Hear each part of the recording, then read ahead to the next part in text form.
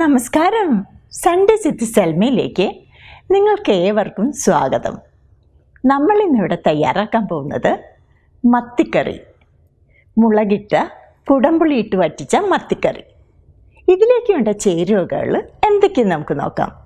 Clean ചെയ്ത മത്തി 7 എണ്ണം, കാശ്മീരി മുളക് പൊടി അല്പം വെള്ളം ചേർത്ത് പേസ്റ്റ് രൂപത്തിലാക്കിയത് 2.5 ടേബിൾ സ്പൂൺ, മഞ്ഞൾപ്പൊടി 1/4 ടീസ്പൂൺ, വെളുത്തുള്ളി ചതച്ചത് 2 ടേബിൾ സ്പൂൺ, ചെറിയ ഉള്ളി ചതച്ചത് 6 എണ്ണം, ഇഞ്ചി ചതച്ചത് 1.5 ടേബിൾ സ്പൂൺ, കറിവേപ്പില 4 തണ്ട്, കടുക് 1/2 ടീസ്പൂൺ, ഉലുവ 1/4 ടീസ്പൂൺ, വെളിച്ചെണ്ണ 2.5 ടേബിൾ സ്പൂൺ, ഉപ്പ് ആവശ്യത്തിന്, വെള്ളം 2 കപ്പ്, കുടംപുളി ക്ലീൻ ചെയ്തതിന് ശേഷം വെള്ളത്തിൽ കുതിർത്തിയത് 3 വലിയ പീസുകൾ.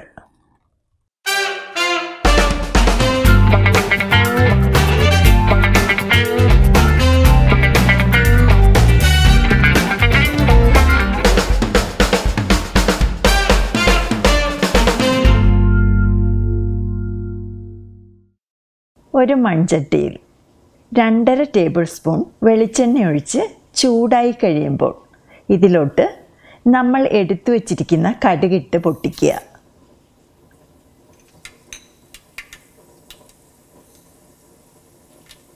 കടുക് പൊട്ടിക്കഴിയുമ്പോൾ നമ്മൾ എടുത്തു വച്ചിരിക്കുന്ന ഉലുവ ഇട്ട് പൊട്ടിക്കുക. ഇനി ഇതിലോട്ട് നമ്മൾ ചതച്ചു വച്ചിരിക്കുന്ന ചെറിയ ഉള്ളി, ഇഞ്ചി, വെളുത്തുള്ളി, 3 തണ്ട് കറിവേപ്പില എന്നിവയിട്ട് വഴറ്റുക. ഇത് നന്നായിട്ട് വഴലണം. ഇതിപ്പോൾ വഴന്ന് നല്ല ഗോൾഡൻ ഷെയ്ഡായിട്ടുണ്ട്. ഇനി ലോ ഫ്ലെയിമിൽ വെച്ചതിന് ശേഷം നമ്മൾ എടുത്തു വച്ചിരിക്കുന്ന മഞ്ഞൾപ്പൊടി ഇട്ട് വഴറ്റുക.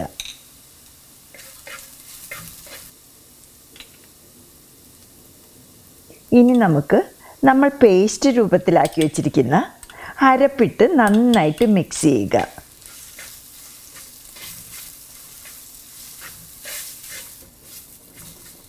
ഈ അരപ്പിൻ്റെ പച്ചമണം മാറിക്കഴിയുമ്പോൾ നമ്മൾ വെള്ളത്തിൽ കുതിർത്ത് വെച്ച കുടംപുളി വെള്ളത്തോടു കൂടി ഒഴിച്ച് മിക്സ് ചെയ്യുക.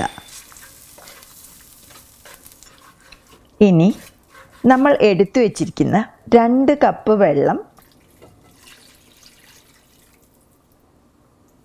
ആവശ്യത്തിന് ഉപ്പ് എന്നിവ ആഡ് ചെയ്തതിന് ശേഷം ഗ്രേവി തിളയ്ക്കുന്നത് വരെ മിക്സ് ചെയ്യുക.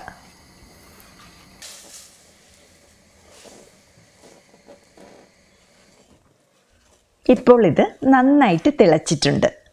ഇനി ഇതിലോട്ട് നമ്മൾ ക്ലീൻ ചെയ്ത് വെച്ചിരിക്കുന്ന മത്തി ഇതുപോലെ ഓരോന്നായിട്ട് കൊടുക്കുക. ഇനി ഇത് അടച്ചു വെച്ച് മീഡിയം ഫ്ലെയിമിൽ 10 മിനിറ്റ് വേവിക്കുക.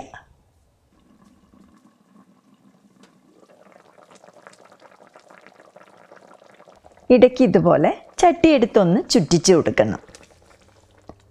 സ്പൂൺ വെച്ച് ഇളക്കിയാൽ മത്തി പൊടിഞ്ഞു പോകുവാൻ ചാൻസ് ഉണ്ട്.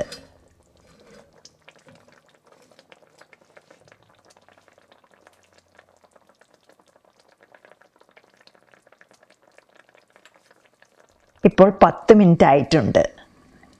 ഇനി നമുക്ക് തുറന്നു വെച്ച് 5 മിനിറ്റ് ലോ ടു മീഡിയം ഫ്ലെയിമിൽ കുക്ക് ചെയ്യുക.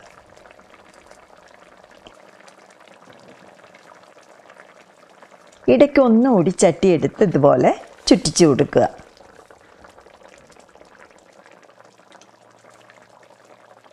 ഇപ്പോൾ 5 മിനിറ്റ് കഴിഞ്ഞു. നമ്മുടെ മുളകിട്ട കുടംപുളി ഇട്ട് വറ്റിച്ച മത്തിക്കറി റെഡി ആയിട്ടുണ്ട്. ഫൈനൽ ടച്ചായിട്ട് ഇതിലോട്ട് ബാക്കിയുള്ള ഒരു തണ്ട് കറിവേപ്പില കൂടിയിട്ട് ഗാർണിഷ് ചെയ്ത് അടച്ചു വയ്ക്കുക.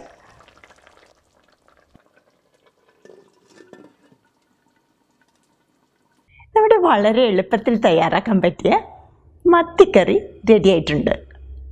നിങ്ങളെല്ലാവരും ഇത് ട്രൈ ചെയ്ത് നോക്കുക. നിങ്ങൾക്ക് ഈ റെസിപ്പി ഇഷ്ടപ്പെട്ടെങ്കിൽ പ്ലീസ് ഷെയർ ആൻഡ് സബ്സ്ക്രൈബ്. അടുത്തൊരു റെസിപ്പിയുമായിട്ട് വീണ്ടും കാണുന്നത് വരെ എല്ലാവർക്കും എൻ്റെ നന്ദി, നമസ്കാരം. ബൈ.